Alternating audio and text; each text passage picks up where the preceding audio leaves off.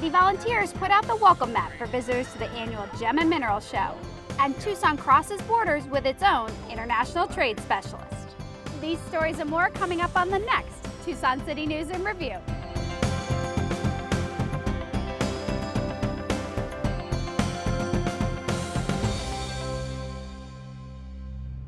Hi, I'm Lane Mandel and welcome to Tucson City News in Review. If you haven't been in the downtown area lately, let me tell you there's a lot going on. Take a look over my shoulder and you'll see what I mean. Construction crews are everywhere, building the line to carry the new streetcar, and they're moving fast. By the time you see this video, much of the work shown here will be finished. Some of the construction can't be seen by the public. Here's a rare behind-the-scenes look at what Tucson's streetcars will call home. This facility is basically to maintain the cars, clean them out after a day's worth of use, and put them right back out on the street. Bruce Woodruff knows this facility inside and out. He says it's designed to hold 9 streetcars and, with about 50 employees, it will handle the maintenance necessary to keep the cars on track almost 24 hours a day. They will not be in this facility except for a couple hours in the evening after they stop running and then before they start the next morning, which they have to clean them out, spiff them up. Completion of the maintenance and storage facility will bring Tucson one step closer to an exciting new option for transportation. When it comes online, the streetcar will be a major transportation improvement. And there's more. Thanks to the voter-approved Proposition 409, the 5-year, $100 million road improvement project starts this July. But if you drive city streets, you may have noticed that miles of road work is already underway. It's all part of the fiscal year 2013 Pavement Preservation Plan, approved last July by Mayor and Council. Under the plan, $20 million will be spent to improve 30 miles of residential, collector, and arterial streets within the city. Here's a short list of just a few of the streets where the work has already taken place.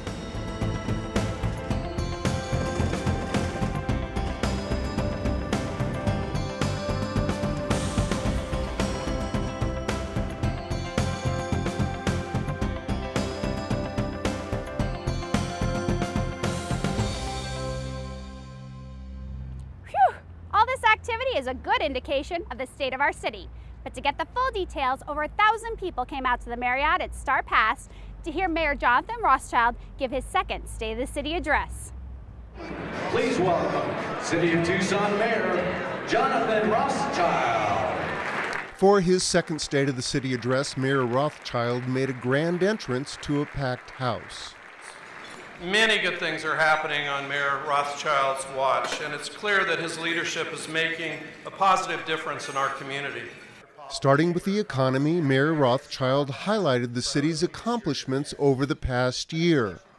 Last year, we welcomed a number of new businesses to our community. Accelerate, Harris Integration, Curacao, Involta.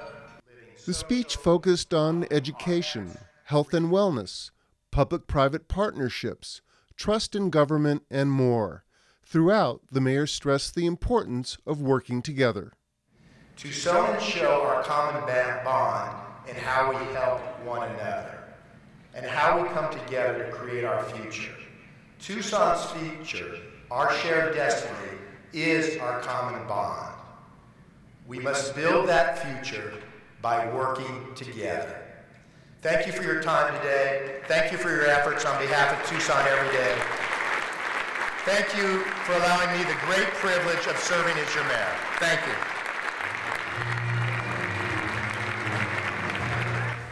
A key point of the mayor's address was that Tucson's location makes it a natural hub for international trade. And now the city has someone on board to turn that idea into a reality. The Mariposa border is the largest port of entry in the state of Arizona. Whether tourists or commercial transporters, an average of 1,500 vehicles cross the border each day. The produce industry, approximately 65 to 70% of the produce, the fresh vegetables, winter vegetables that enter the United States, actually come and enter into the United States through the Nogales port of entry. The best way to reach the Arizona market or the American market. Realizing the importance of our relationship with Mexico, the Tucson Mexico Coalition meets monthly to discuss ways to improve economic ties. This coalition helps us be in front of businesses in Mexico that want to do business here in the U.S.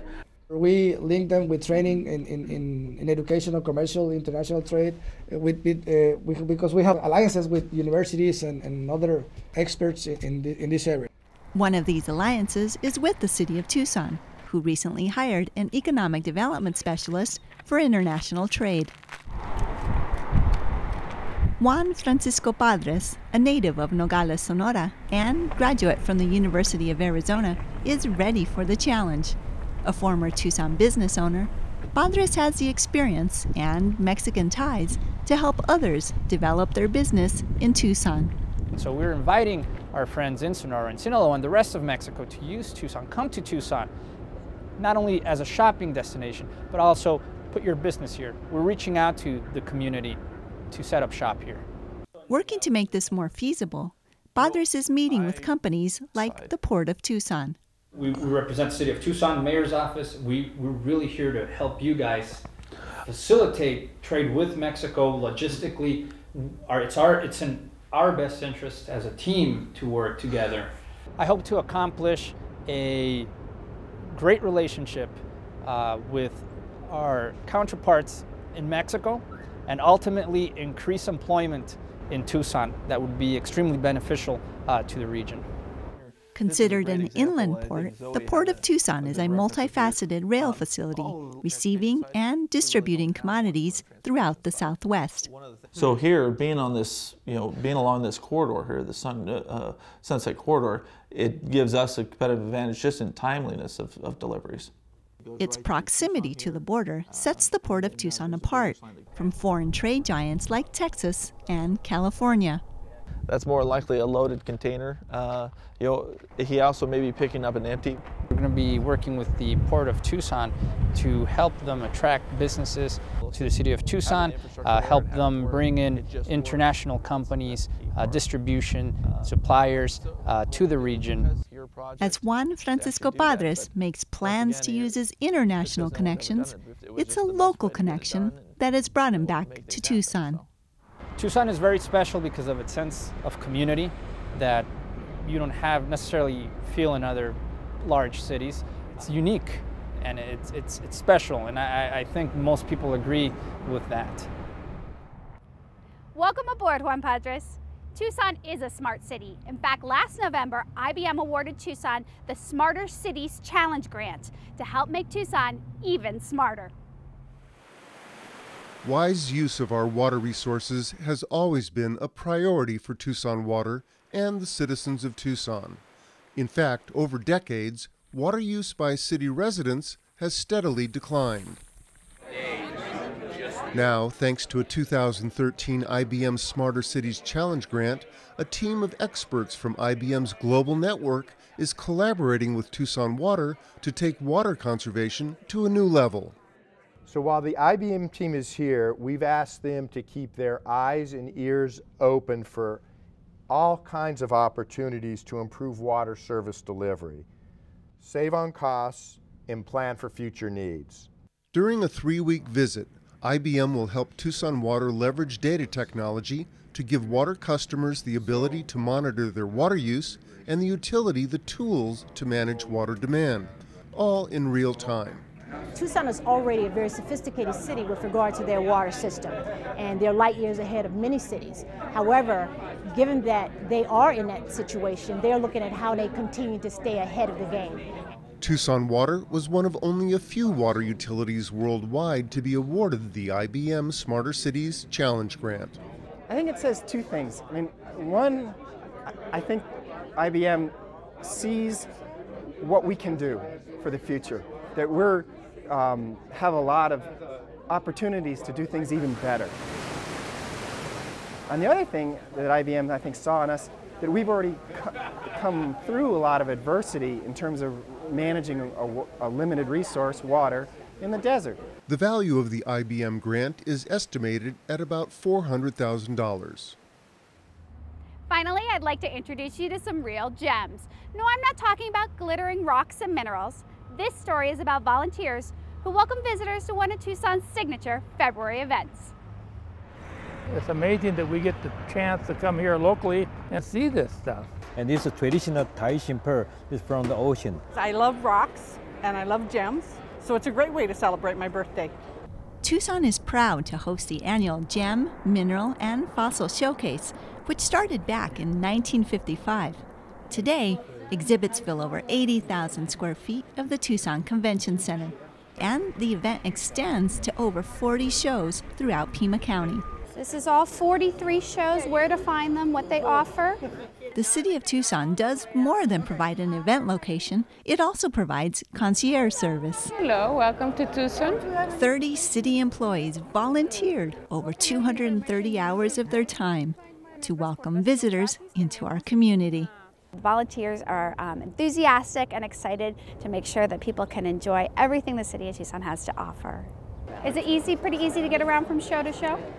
Yeah, with the shuttle system, it's really nice. The city-sponsored shuttles made it easy for visitors to get around.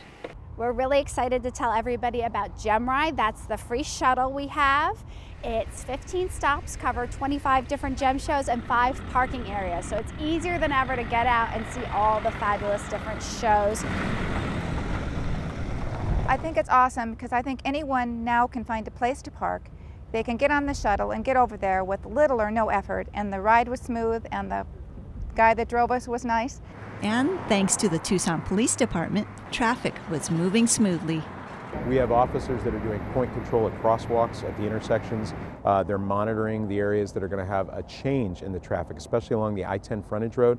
The City of Tucson utilized multiple departments to ensure the event was a success. They all have come together with the Gem Show Working Group to make sure that we can meet the needs of the guests and exhibitors that are coming to the City of Tucson. Are you in town visiting? Yeah, from Seattle. From Seattle, oh wonderful.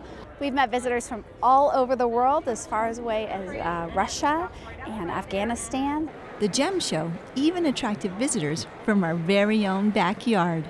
We had a ball looking at everything. We've been about 2.5 to 3 hours in there. There's some really nice stuff. The value to us is both the opportunity to showcase our city as the gem that it is, our hospitality, the quality of life you can have here. And secondly, the Gem Show generates millions of dollars into our local economy. My husband bought me 2 rings today. One is a diamond and one is a mystic topaz. We need to make sure that any guest that is visiting here, any customer or client, that we are working to exceed their expectations every single time we work with them. Oh, wonderful. Well, thank you for being here. Just one more reason why this is a great time of year to be in Tucson. That wraps it up for this edition. I'm Lane Mandel for Tucson 12, and I'll see you next time on Tucson City News in Review.